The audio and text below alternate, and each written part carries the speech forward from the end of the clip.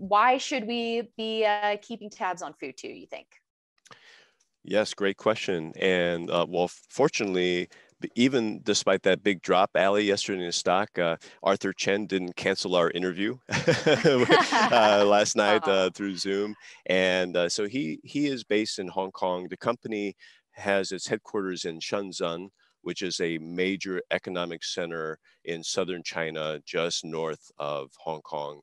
And I was very impressed with all of his answers to just a few of my questions. And basically, the company is very, very research oriented.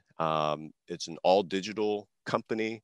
They don't have any brick and mortar branches, if you will, like a TD Ameritrade or Schwab might have.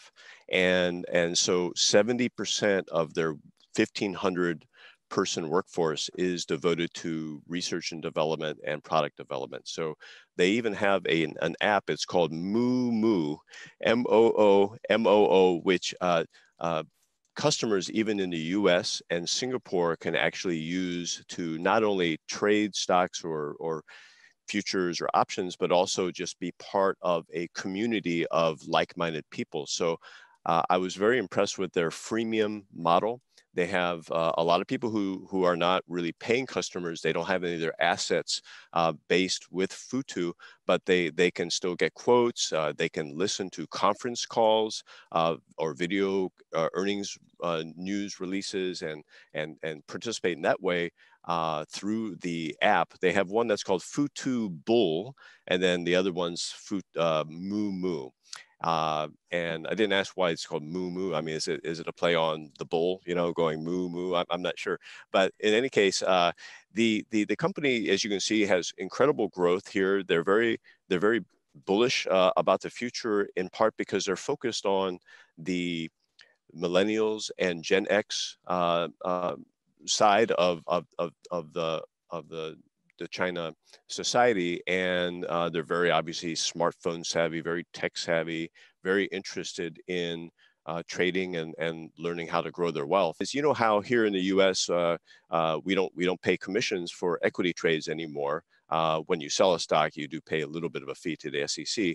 They still charge commissions for equities in addition to futures or options in Hong Kong because they don't have a payment for order flow system. Where you can make money by taking someone's trade and giving it to another market maker. And so that market in Hong Kong has not been developed. It's very strict regulations. So even Charles Schwab and Interactive Brokers, they compete in Hong Kong. They actually charge their local customers a fee for making a trade. Second point is that they are now trying to create some growth in Singapore and in the U.S. and allow all of its customers to trade U.S. stocks.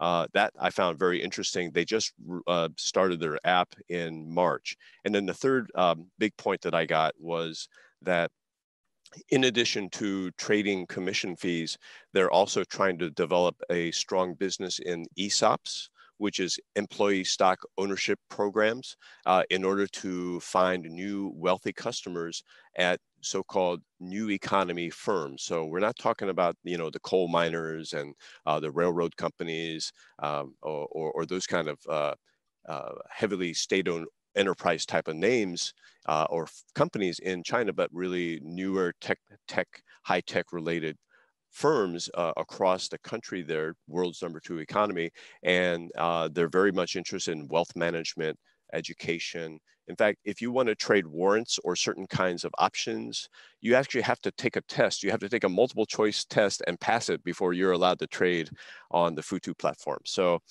very, very interesting growth story. And I'm not saying that this is a buy right now. The stock has had a major move, but it's forming a base. We'd like to see it maybe tighten up and see what the future reports give us.